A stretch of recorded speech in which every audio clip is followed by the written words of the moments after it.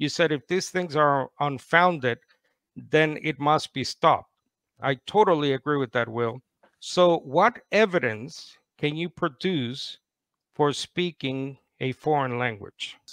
Carl Peterson, a Christian psychiatrist, produced a study that demonstrated the immune system gains from extensive prayer in tongues. Lynn Paris, Fry, and Shell published a paper in 2010 that demonstrated that Pentecostal worship practices are possibly associated with a reduction in circulatory cortisol and enhancements in alpha amylase activity. Now, in plain English, that means that those who attended Pentecostal worship services exhibited less stress. Another study involved nearly 1,000 members of a British evangelical group.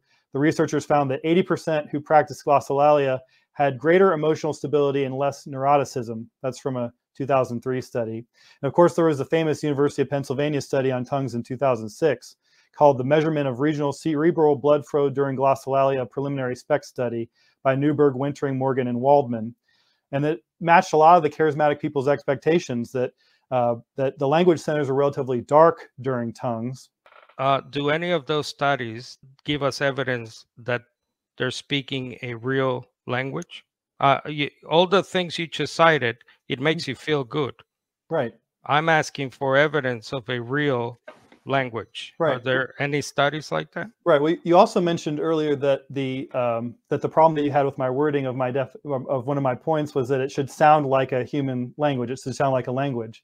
Well, what I meant was precisely the methodology for the papers that you cited, which is that they're looking at these tongues and they're saying, well, it has to match up and sound like a language. But is it a real language? The fact of the matter is that most human languages that have ever existed, even if I grant you that these are real human languages, which I did for the purpose of the debate, even if I grant you that they're real human languages, the vast majority of human languages have gone extinct by now. And so the theoretical possibility, let's say that there have been 100,000 human languages in the history of humankind.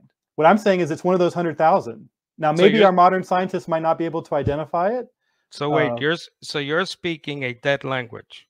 Possibly. That we cannot verify. Have you, in your research, is there scientific evidence for a real modern language that we can verify today, or a language that, as they say, is alive? Is there any evidence of that in your church, in your experience, or in scientific circles that you research? That's all I'm asking. There is a couple of anecdotes I can give you. Nothing scientifically peer-reviewed or anything like that, but I can give you an example of someone who prayed in tongues in a way meeting, and who the interpretation was validated by someone who spoke High German, which was an older language.